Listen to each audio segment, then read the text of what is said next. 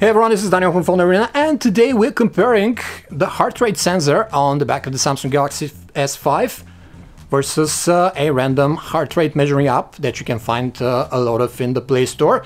Samsung went bonkers on biometrics with the Galaxy S5, equipping it with a finger scanner here in the home key and also a heart rate sensor on the back. This optical pulse meter is situated next to the LED flash on the back and is very ergonomic to use, as it requires just a simple stretch of your index finger.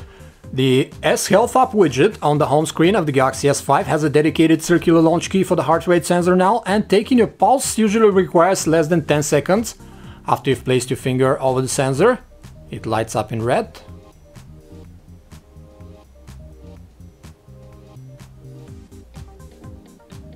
"65 beats per minute.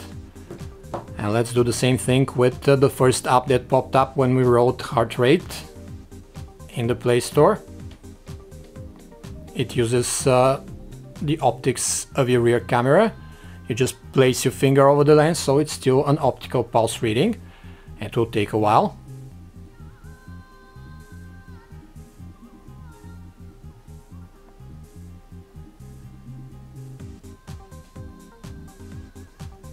Then it takes 10 seconds to measure.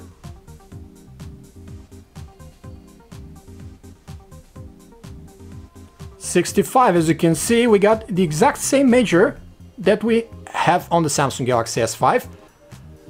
The margin of error between the two methods is thus rather insignificant to warrant the inclusion of a dedicated heart rate sensor on the phone.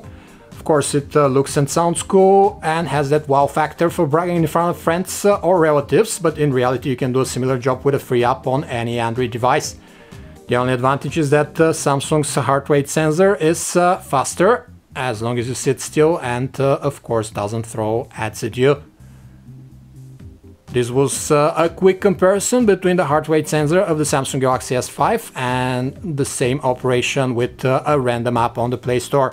For more information about Samsung's Galaxy S5, you can visit us at phonearena.com. Thanks for watching.